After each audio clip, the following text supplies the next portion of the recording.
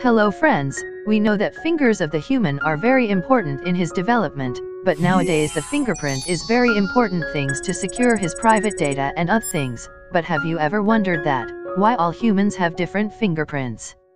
So let's know. Fingerprints of a person are developed in the womb of her mother. They begin to develop about the 10th week of pregnancy, and are largely complete by around the end of 4th month. The print is determined by the relationship between the epidermis, which is the outer skin layer, and the underlying of the skin, which is called the dermis. There are a range of characteristic patterns which are called friction ridge patterns in a fingerprint, which can be identified and used to compare various fingerprints. The most overarching features are called whorls, loops, and arches. Fingerprint examiners will also look for other features, for example, where these ridges may divide. The various friction ridge patterns are influenced by factors such as blood pressure, the oxygen levels in the blood, both maternal and fetal, the position adopted by the foetus in the womb, the touching of fingers onto the sac and amniotic fluid, nutrition of the mother, hormone levels, etc.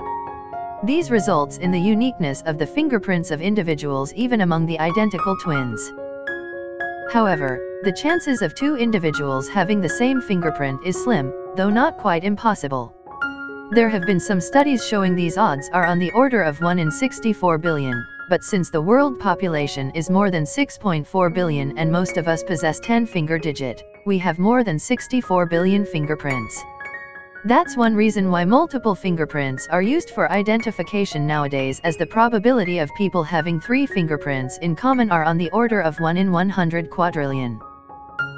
Fingerprints are determined in utero by a random differentiation of stem cells into ridge-type cells and valley-type cells. The thermodynamic randomness of heat and chemical diffusion generates the pattern according to some basic rules about how thick the ridges are.